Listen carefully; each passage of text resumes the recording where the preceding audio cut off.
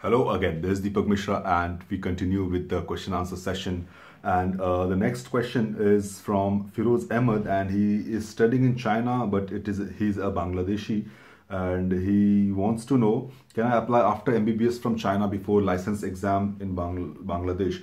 See, I have said this many times, Firoz, that you need to have a medical license. So once you complete your MBBS from China, you need to go back to get a registration, a medical license from your Bangladesh Medical Council, or a registration from China if they offer. I mean, I don't know if China offers registration to foreign graduates, so you can do that. And if you once you have a medical license, then you can very well apply to Germany. Lord Bregolas writes, "Hi doctor, I'm wondering if there is any salary difference between specialties. For example, it does not make sense, in my opinion, a branch like neurosurgery is paid equally as dermatology."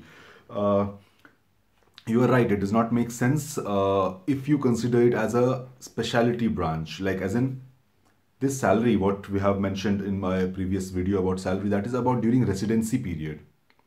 And also it is about when you're working in a hospital. So if you're working in a hospital, everybody gets paid the same.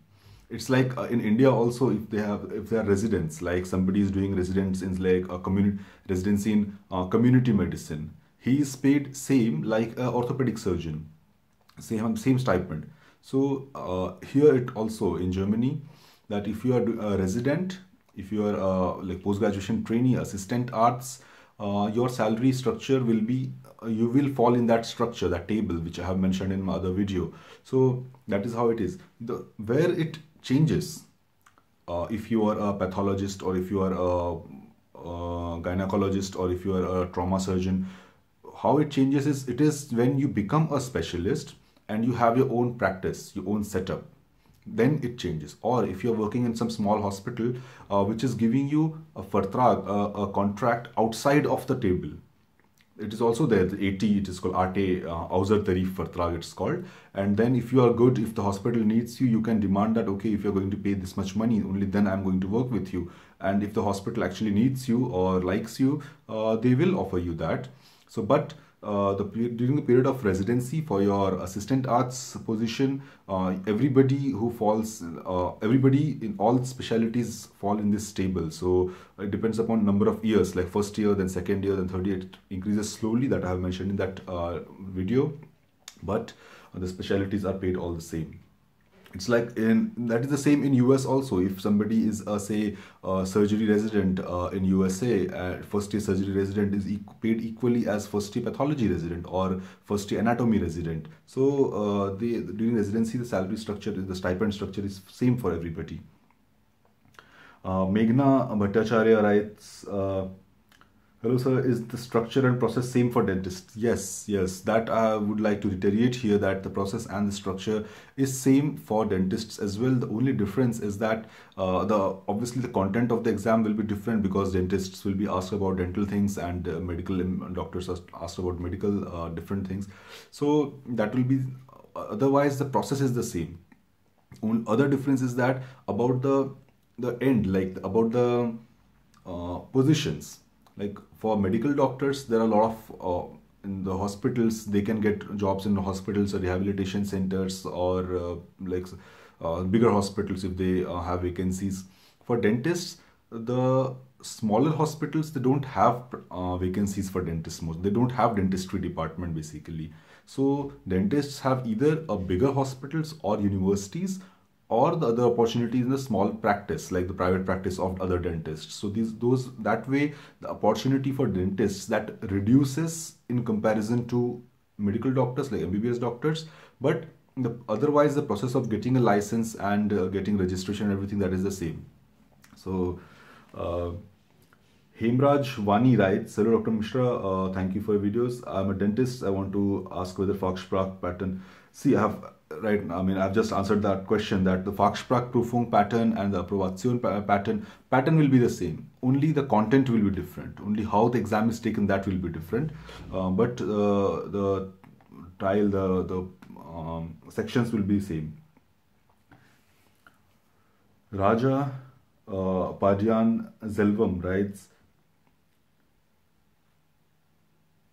about medical student from Armenia trying to come to Germany. Is Armenian residential language institute accepts since it's around a year the video got published? Is there anything new added to the requirement of temporary license? Where can we find it? Hello, yes, you're right that the video which you have seen that was like around a year, published around a year, and things have changed over the period of time, and that is why I have actually updated the video. You can see a video called updates in medical license or updates for approbation. In that video you will find the latest updates about registration of Armenia in Germany. Armenia, I think it does not belong. If the country is in European Union, then they don't have a lot of problem. Then they have to show the language proficiency and language like Fachsprachprüfung, and then they get approbation.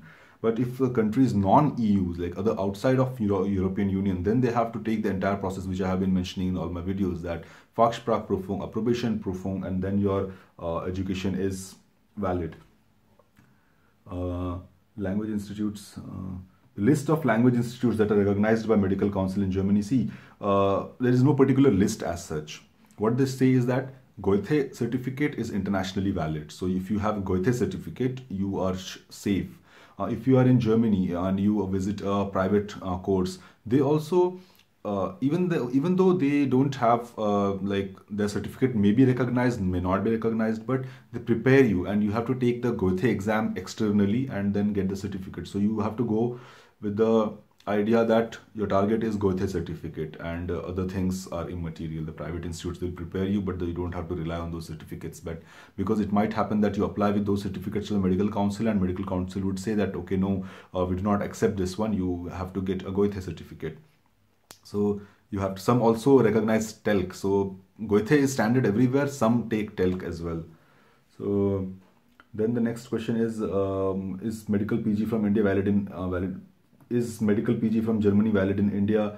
Dinesh Pawar, I'm not going to answer this question. I do not want to sound rude, but this is the question which I've mentioned in almost every video. So it is your duty, responsibility. If you want to get the answer, visit other videos and come up with something new, something original that you want to know, something more specific which I can answer. If I don't know the answer, I will try to find the answer and give it to you on this public domain on YouTube. Do not ask the same questions over and over again.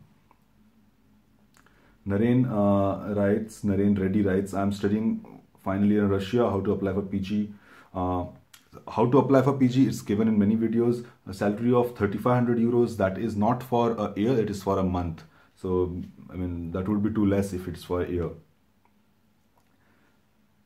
Sashwat Panigrahi writes, what is the MBBS tenure? That is duration of MBBS in Germany. Sashwat, I would say, yes, duration of MBBS is 6 years in Germany. It is like divided into two years. After every 2 years, there is exam. And once you clear that exam, you go in the next level. And it's important to learn German. The medical curriculum is in German, so I guess it is important to learn German. Otherwise, you won't get admission into medical college in Germany. Then the question is, Abhik Das has mentioned the reasons. I have in my previous video I have talked about why somebody chooses to move to Germany. Some specialist who is working in India or has already completed his post graduation or specialization, and they want to move to Germany. So I have actually stipulated or guessed what the reasons could be, and here Abhik Das has given his own points, most of which I find correct, and yeah.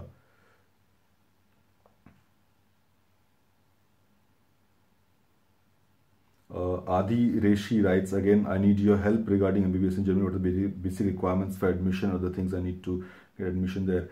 Adi, I'm making these videos for you guys so that I can help you out through these videos. And if you want personal counseling or guidance regarding these things, you can visit the website of my company, and we will get in touch. My team will get in touch with you and arrange a guidance session with you.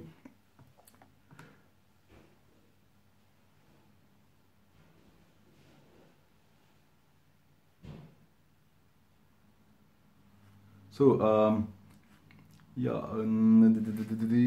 the questions are so many that I have to actually read, and most of the times the questions are similar, like they ask similar things. Thank you for Prashant Sagar writes, thank you for information that you keep providing, much appreciated. You're welcome, Prashant. He has two questions. He's FMG, about to start B1. I want to know what is the procedure for or steps for being an interventional cardiologist in Germany. Overall, how is the guidance and teaching during residency? Yeah, this is the question which is good. Here he's talking about specific. He wants to be an interventional cardiologist. He's already on the way. He's learning language. Uh, Overall guidance and teaching during residency program. These are the things which people don't ask. People ask all same question all the time. I'm going to take some time and going to take this question. First of all, you are FMG, Prashant. So I guess you have already cleared your MCI. If not, then you will be in trouble. So you'll have to make several other videos regarding that topic about FMGs. So if you have MCI, then you are in a clear. Then and since you are already doing B1, then I would expect, or I would assume that you already have your MCI. That is only after that you have moved ahead with your plan.